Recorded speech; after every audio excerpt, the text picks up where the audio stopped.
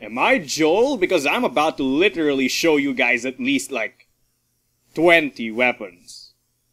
Welcome to this new episode of Battle Tips featuring weapon bases.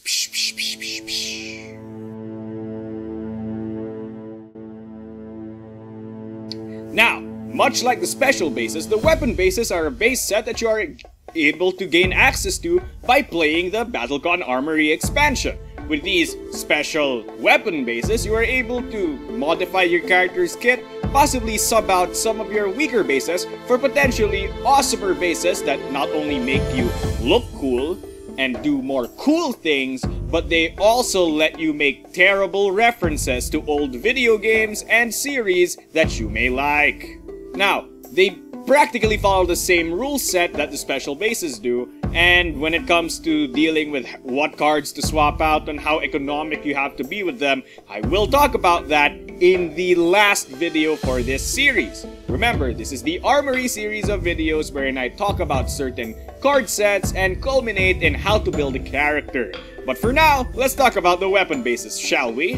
First up is Yo-Yo. Yo-Yo is a mid-range, mediocre stat attack that is very good at setting you up because of the effects on it, giving you bonus stats and allowing you to reposition to get a big hit in during the next beat. Hence, it is very good on characters who need setup to perform big payout attacks. And it's good against characters who need setup to do their payout attacks, as well as middlers, as the extra stats can benefit you very well. Next up is Cape Sweep. Cape Sweep is an amazing attack that has almost magical range 1 to 3 with its start of beat effect, and it allows you to dodge opponents. Literally, like if you hit with this thing, opponents can hit you. At 4 priority, that's really powerful, given that the range on it is freaking amazing. This is good on almost anyone who can make this thing hit or have enough speed to make this thing a very good attack. It's good against anyone who's slower than you, as soon as you hit, they miss. It's completely amazing, and I really love this base, especially because the art looks cool. Flippy. Next up is Ninja Star. Ninja Star is a long-range attack that doesn't hit hard, but it comes out really fast, and its effects allow you to close the gap, just in case you need to. It's good on characters who don't have a lot of long-range options and want to close the gap because they're mostly melee. It's good against, well, you guessed it, rangers, and preferably characters without a lot of stun guard, as it lets you stun them really well. Next up is Holy Water. Holy Water is a brawling dodge kind of base that allows you to dodge and then hit the opponent ignoring their soak. This is very good, given that it allows you to dodge the attack, which is very good.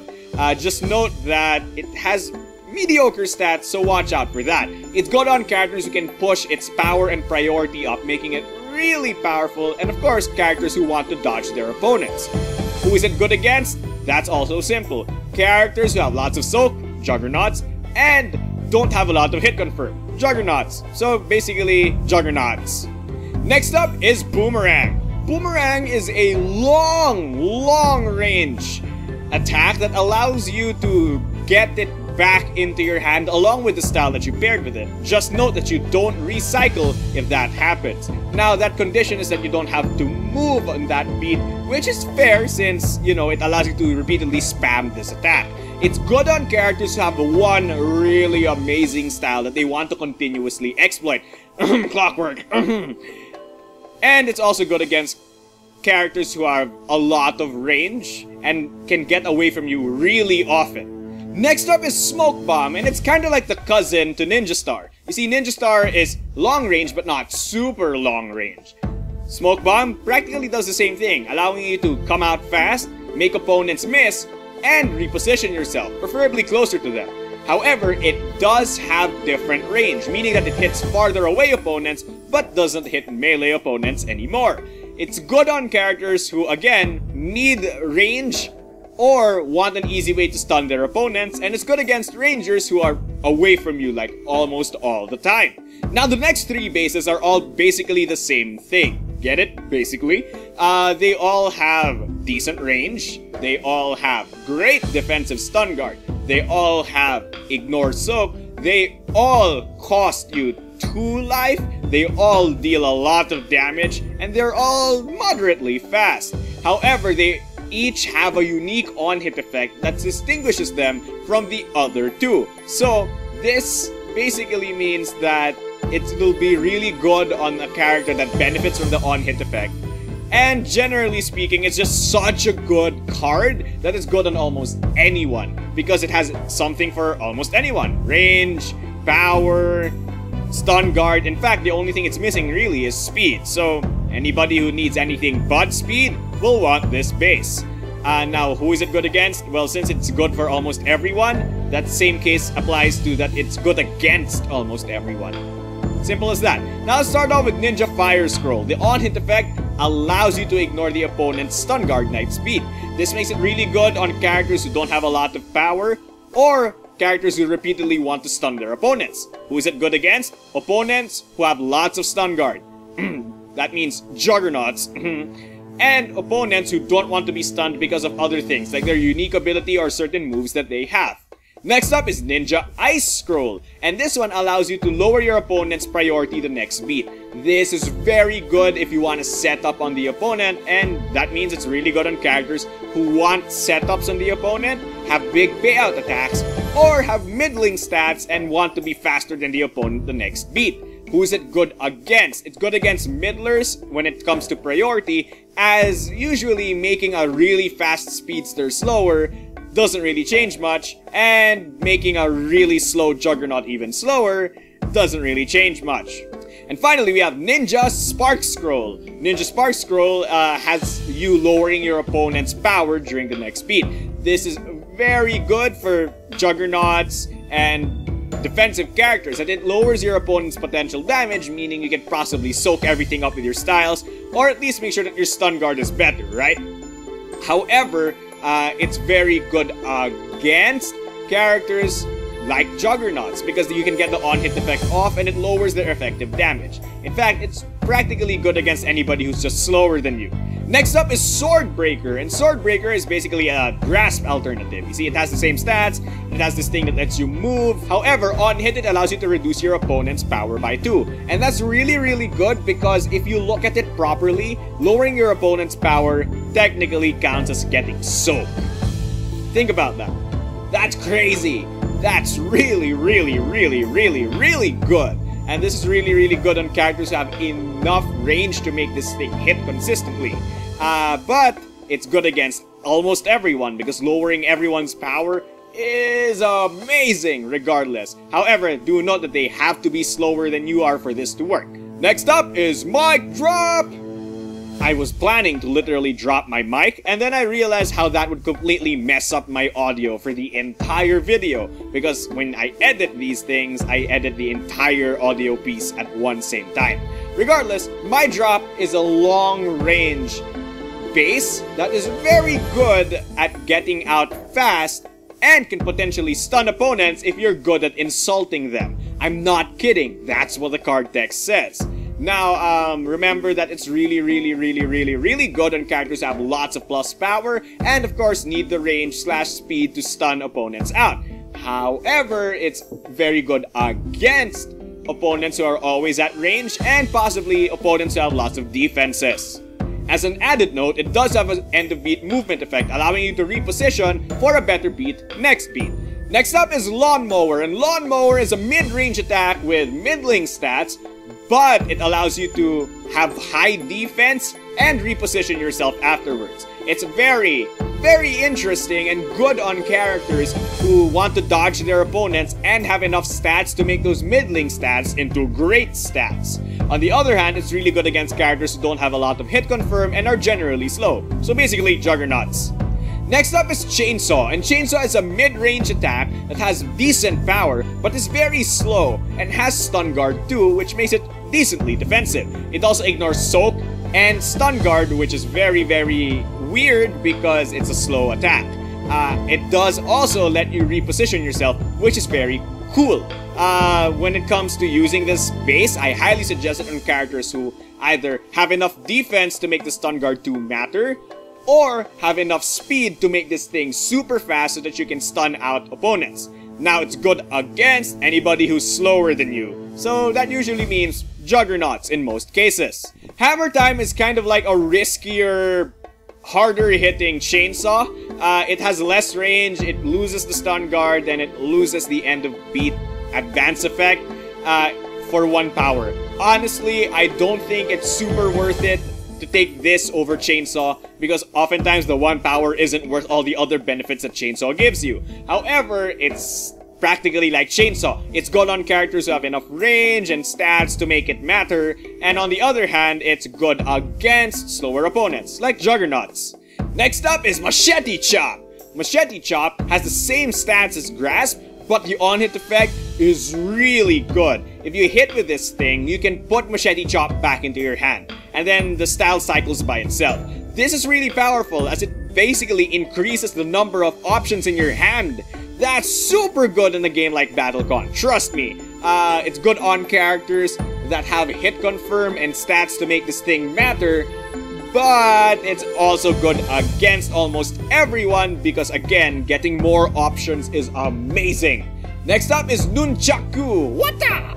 Nunchaku is very interesting in that it has medium range, is not super hard hitting, and it's moderately fast. Now the passive effect is what brings this thing over the top because it gives opponents power -2. Now, remember how I said earlier that power minus technically counts as soak? This thing technically has soak too. That's absurd!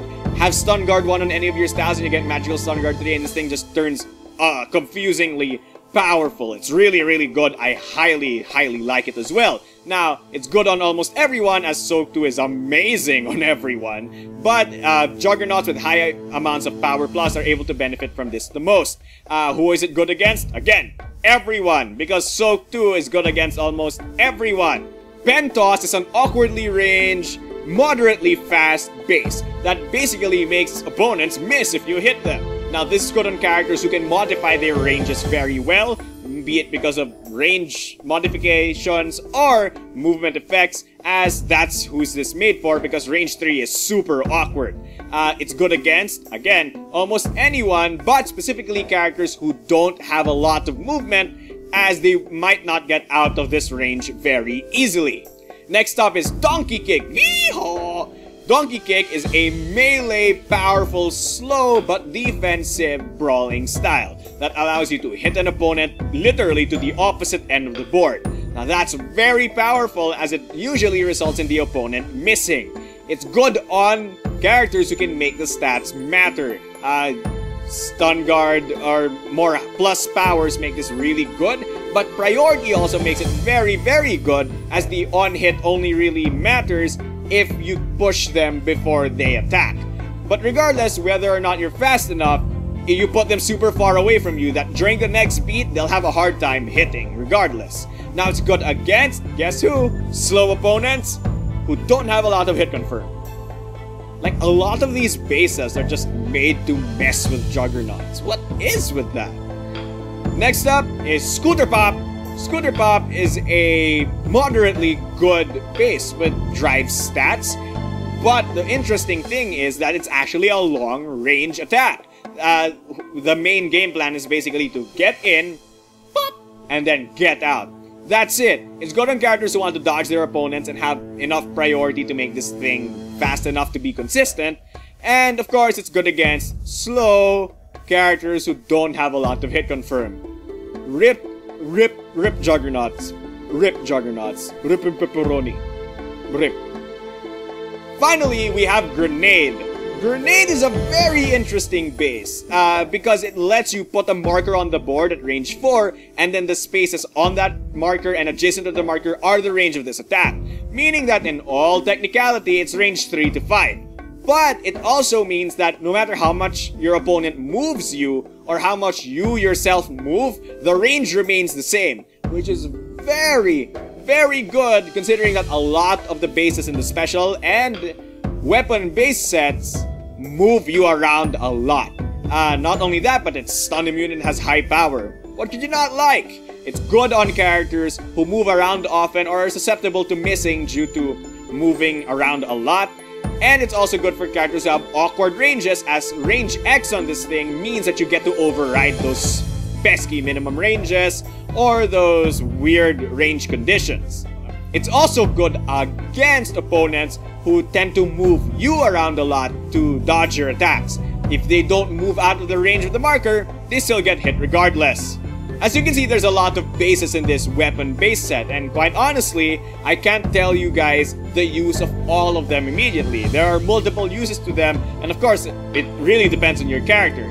All I gave you guys was a short overview and brief guide on how to use them, as there are obviously certain stats and effects that certain types of characters want to use. Now, one interesting thing I found about this specific set was that it was really limited. It seemed to be that a lot of the weapons were things that let you counter other things, as opposed to the special base set, which had things that were just really good overall. So it seems that the weapon base set is about, well, having weapons against specific kinds of characters that you have a hard time dealing with. And of course, it's just filled with fun because you have things like mic drop. So note that that seems to be an overarching theme when it comes to the weapon base set, in that they have a lot of things that are meant to alleviate one of your weaknesses or alleviate your weakness against certain archetypes of characters. So think about that when picking from this base set, as oftentimes seeing who your opponent is and what they're doing can inform you as to which specific bases from this set you might want. I hope you guys all love this very short episode of Battle Tips. This episode of Battle Tips is very hard to make sometimes because of my schedule and because I have to make battle guides the week after. But I do hope you guys liked it and learned something from it. Now, if you got interested by this video and want to learn more about level 99 games or the Armory expansion, or maybe you want to buy this stuff, go in the description down below and everything will be there. You want to talk to me or any of the other BattleCon veterans? Description down below. It will be there, I promise. Now, you want to give me any suggestions, ask questions? Check my email down below or write a comment down below and I'll sure to try to answer you as soon as possible. I might be doing some things when you reply, so it'll probably be within a day. Promise, within a day. That's pretty much it. Without further ado, don't forget your special action, and thank you, World of Indines. Thank you, and good night!